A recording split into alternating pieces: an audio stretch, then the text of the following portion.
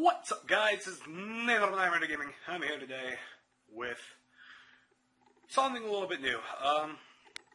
So, essentially, Godzilla, the new one, is going to be coming out in about 80 days from the time this video is going to be uploaded, which is today. So, Chris and I are going to be doing a thing where we review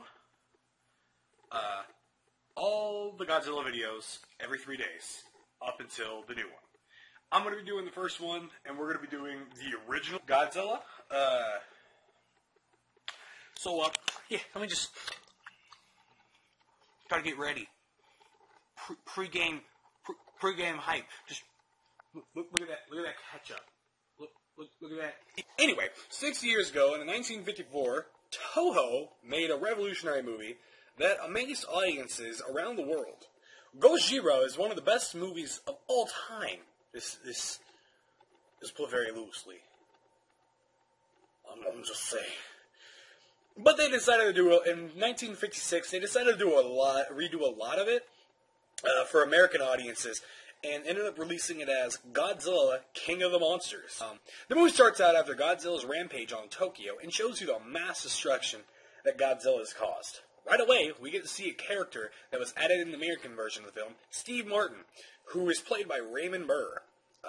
Raymond Burr, he's an excellent actor, but they only use him to explain the story to us. Oh, stupid Americans who don't understand technology and smartness. He doesn't really have any real emotions.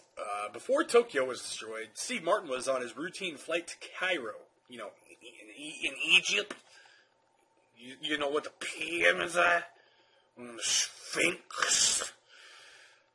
I don't know why the fuck he's going to Cairo for the United World News. What a coincidence that he has to stop in Tokyo. I'm just saying. Because I don't think that matches up, because Asia's right under Cairo, in Africa. And man, you got Asia here, and then you got Africa. Man, when he lands, he gets taken to be interrogated about boats that have been destroyed recently, and he decides to investigate himself. Sure, why not? Ask the white guy, who just got here, if you know about boats crashing. It's not like this is right after World War II. What you trying to say, Japan? You're trying to blame. Hey, you attacked us first. He goes to an inhabited island where a survivor of one of the boat's wrecks died. Nice. That's good. Anyways, we find out the people of the island believe in an ancient sea god named Godzilla, and they think he's the cause of the boats being destroyed. Brilliant.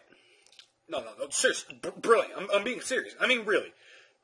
This is the obvious answer. I mean, it's not like a hurricane or a storm. No, it's just some giant-ass fucking lizard. Perfect. 10 out of 10. 10 out of 10. Steve Martin stays the night, and a terrible storm comes along and causes serious damage to the village. They find a radioactive footprint after the storm, and then the village alarms go off. Okay, maybe Godzilla was a better thought than I originally... Fuck you. Okay. They see Godzilla over a mountain and then run away in fear in the opposite direction of the island. No, come on, guys. Let's run away on the smallest island. He'll never find us. He isn't like a giant fucking monster or anything. No, it's perfect. 10 out of 10. It will work. Okay, look at me. I took 2 years of physiology dicks. Okay? I know what I'm doing.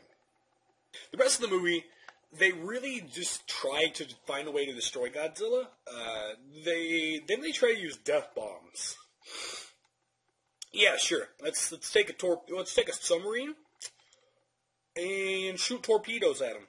That's perfect. It's 10 out of 10. It works. It works. Perfect. Okay. And then they try to use their electricity power lines on him. Sure. Let's try and shock him to death, and then blow out our electricity at the same time. Jesus fucking Christ. These guys are geniuses. I'm just saying. Godzilla goes around destroying everything in his path, and then goes back into the ocean. He needed a nap. Ugh, this is good. They finally come up with something. An oxygen destroyer. Perfect. Let's destroy an entire ecosystem. We don't need fish to eat. Yeah. Let's do it anyways. And they ended up killing him. There you go. If I spoiled that movie, boo-hoo, it's a 6-year-old movie. Screw yourself. Overall, I mean, this movie is really kind of boring. The human characters really aren't that interesting. You know, Steve Martin looks like Max Payne, like, my daughter died. Just like my wife. Yeah. Yeah, the human characters aren't that interesting. So, I mean, really, the Godzilla scenes they're pretty cool, but, you know, I guess I'll give this movie, like, a 5 out of 10. I mean, you know, it was our first one. It was pretty cool. Just not a lot of good human content. It's more Godzilla that's really good in it. But anyway, that was the video,